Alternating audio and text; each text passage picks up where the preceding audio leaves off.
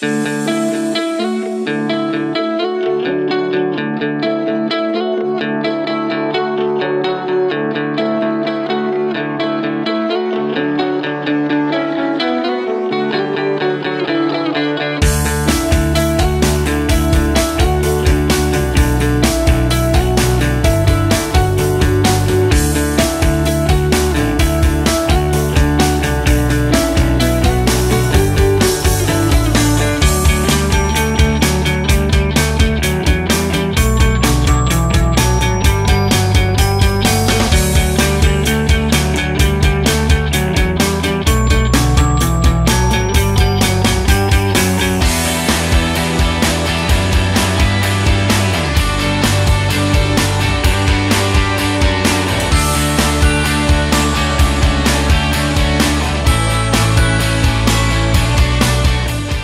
we have is an incredible changing landscape out there.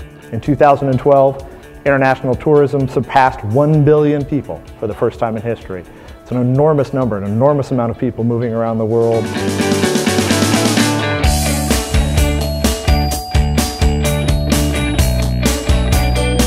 When we looked at Asia, we saw a tremendous opportunity. It's about Asia, Asia, Asia.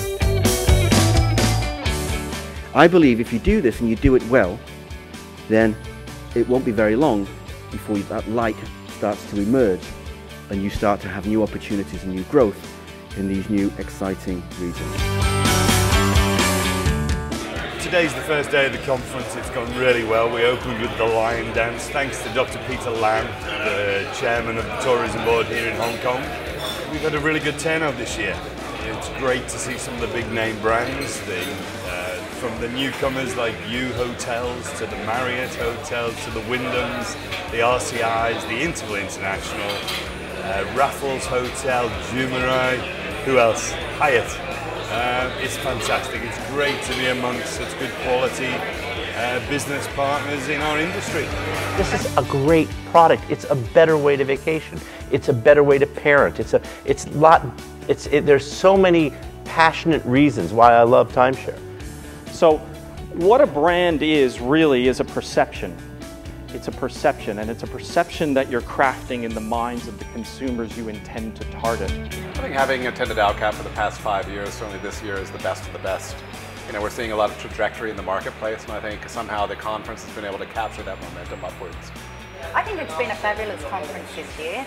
The last time I attended was in Phuket, which was a few years ago, and I think definitely the standard of the speakers, absolutely the standard of the venue, the people that are in attendance, it's terrific. You can really see that, that the whole event is growing. I think you'll see more growth intra-ASEAN, and of course everybody has China in their business plan, so it'll be interesting to see how the packages of new offerings and timeshare come about. And I think a lot of the leaders here will focus not only in China, but also on ASEAN destinations and tailoring those products for those local markets. I found the session on China really compelling. Chris Flynn from PATA with the whole growth of travel. I thought that Gordon's promotion from RCI talking about the millennials and the way they're going to purchase. I mean, these are universal. What I loved about the conference, it was almost like weaving together universal themes and Asian themes.